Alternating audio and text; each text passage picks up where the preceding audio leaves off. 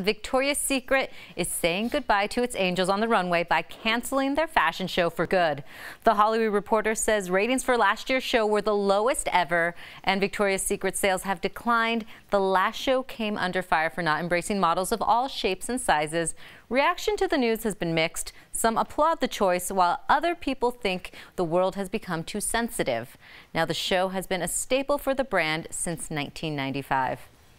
Yeah, I mean, it just feels a little antiquated now. Well, I think it's the opposite of the world becoming sensitive. I think the world's become emboldened to know that this is not necessarily something that they have to comply with or watch. I have no issue with the Victoria's Secret fashion show, but the ratings tells it all. Yeah. That's the reason why it was canceled. Very well said. I know. Well, I know I'm tired of that fashion show. Did you even watch it, though? They asked me to walk this year, and I was like, I can't.